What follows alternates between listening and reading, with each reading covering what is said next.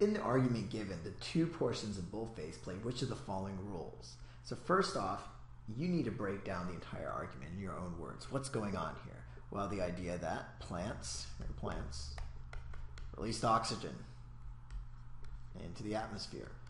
But wait a second, they didn't, because at this point in the Earth's history, there was no oxygen in the atmosphere. So there's a discrepancy here, a paradox. We have to resolve that somehow. And so one possible explanation is that, the oxygen is being absorbed by iron on the surface. Now we get to the important part. And it says here, clearly, however, here comes the boldface, this explanation isn't adequate. The explanation here that tries to resolve the discrepancy as to why there's no oxygen in the atmosphere, even though oxygen is being released by plants. So the boldface part says, I do not agree with this statement.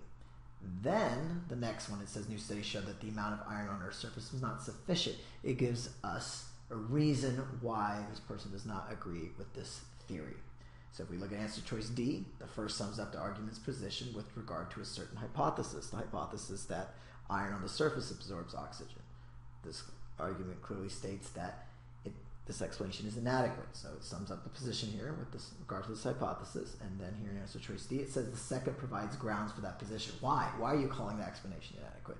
It's because their iron is not enough to absorb all the oxygen being released. So D is our answer.